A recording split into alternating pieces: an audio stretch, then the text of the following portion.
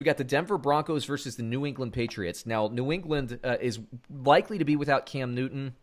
I can't remember when his test came in and the news dropped, but I believe it's a 10-day sit, which means Cam Newton will also be out next week. But let's keep. We'll see about that. Yeah, we'll see about it because there's some different. It's a really kludgy process. Like if he has a few negative tests this week, he might be able to get in the lineup. So it's weird. Okay, it's just a weird situation. Reminder for everybody: we did not watch Monday Night Football because for us we record on Monday morning, so the Monday Night Football games have not happened. So we do not know the storylines. Denver, we did see the Thursday night game. We know what to expect. Let me just hit you with projections here. For Denver, I don't like anybody starting. Pay attention to Tim Patrick because I do think he's viable this season. With Courtland Sutton out, Jeudy taking the wide receiver 1 targets. Patrick is a pretty reasonable wide receiver to have. I don't think last week was a fluke, but New England is not the week to start him. New England, on the other hand, look, if Cam Newton can go, he's a start.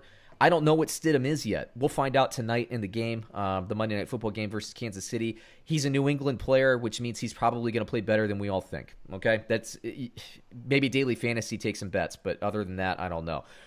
Running backs, I don't love against Denver. Their defense is actually pretty good. Wide receivers, I think N'Keal Harry. I'm just putting it on tape. This is the week. I should say week 5 is the week that N'Keal Harry gets in the end zone. I don't know if he blows up on Monday Night Football. Again, we haven't watched it yet. And then I stay away from everybody else in New England. It's just, without Cam Newton, I'm a little bit worried. But if Cam Newton's in, I start Cam Newton and think that he'll basically just try to be the running back and run over Denver. Take it away, David.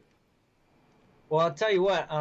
I like the call for N'Keal Harry about next week because I think he'll get into the end zone tonight against Kansas City. I had him in a lot of my DFS lineups. Which I just got into this year. I'm already becoming addicted. So if you got an addictive personality, hold out as long as you can. Start playing that thing.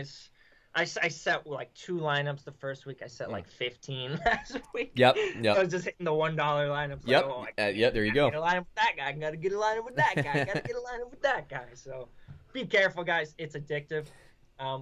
We'll say.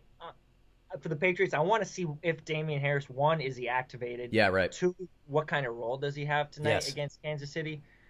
Again, we'll see about James White. He could have a big bounce back. There is that factor, and you don't want to put too much into it, but he lost his father. His mom he had this serious, I think she was in serious condition as well. And we've seen it before. Players come out after a death in the family or some sort of personal, loss, and they play well. They play motivated.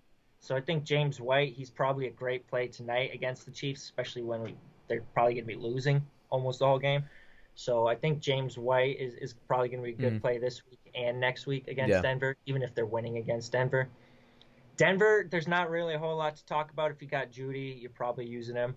Fant, we'll see if he's even healthy. I know he's got some sort of injury he's dealing with. Rypein, that's what you talk about. He gives his guys a chance. And Tim Patrick, 6 for 113 in a touchdown this past week.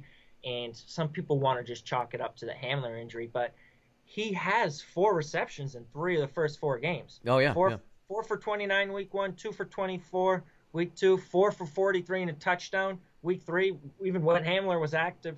And then week 4, obviously 6 for 113 and a touchdown. He's seen 4 targets in all 4 games. 4, 5, 5, and 7 targets. So he's absolutely usable, especially on a team that's probably going to be losing just about every game. Yep. Let me hit you with the line here. Bovada has Denver plus 11 versus New England. Who do you got? Plus 11? Plus 11.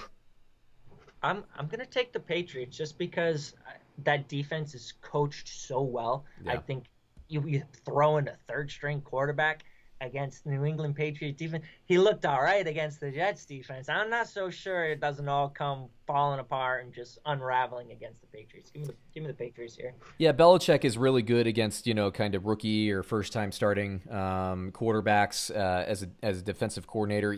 If anything gives him trouble, it's more mobile quarterbacks, and that's not Rypein's game. I like New England here, even if Stidham plays. If Stidham plays, I probably take it off the board entirely. If Cam Newton plays, I think it's honestly a slam dunk.